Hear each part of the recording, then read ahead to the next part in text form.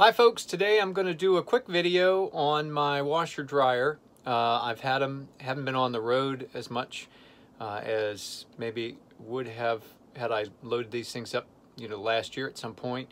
But I'm back on the road again, and what I wanted to do was do a quick video that included an actual, I've been out for 3 days now, going to do some laundry, show you what it does, doesn't do, and how well it does or doesn't work. Okay, we've got this for our load of laundry.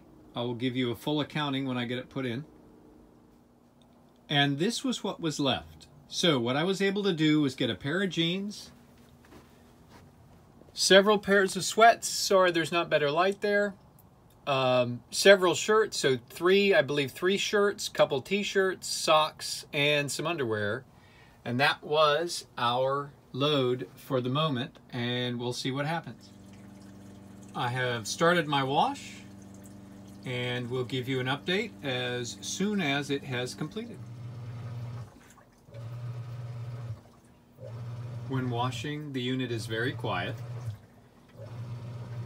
And as you can see, it fits very nicely in the bay that was a closet. It's set up to be, the RV that I have, it was set up to be washer, dryer, or closet.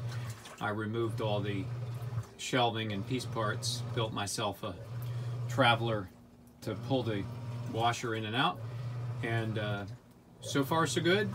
Used it a couple times, but this is the first true review while in place.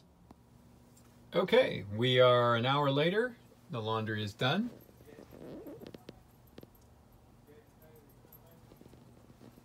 Everything did the way it's supposed to. I'm going to be putting it in the dryer, and I'll let you know about that as well. But again, quiet, everything easy, and definitely did as you would expect from any kind of washer. I have my Panda dryer going now, and you can see my external exhaust system and cardboard cutout support structure. But it works great. And I actually have dried several different things along the way. I just, have wrung out some things like rags and floor mats, things like that, and works great. But you definitely need that external exhaust if you want the thing to actually dry in any realistic period of time. Also thought, if it's really, really cold in the bus, you could always fire this thing up and just let it aim the air into the room. Either way, it's going to be warm. I'll let you know as soon as I have dry clothing. Okay, I have opened the door. I had mentioned before I use that as my exhaust out my RV window. There's my high-tech answer to external exhaust. But I've opened the door an hour into the drying cycle. It's 1 hour. Not 2, not any of those kinds of things. Now, I don't anticipate perfect results, but just opening that door and sticking my hand in quick, we're not in bad shape. So I'm going to open up, lay the clothing out, and you can take a look.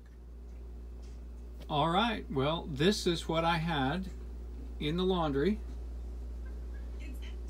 Was 2 pairs of, let's call them sweats. One was pajamas, and then t-shirts, a sweater, and then a couple pairs of jockey shorts, that kind of thing, and they are all dry.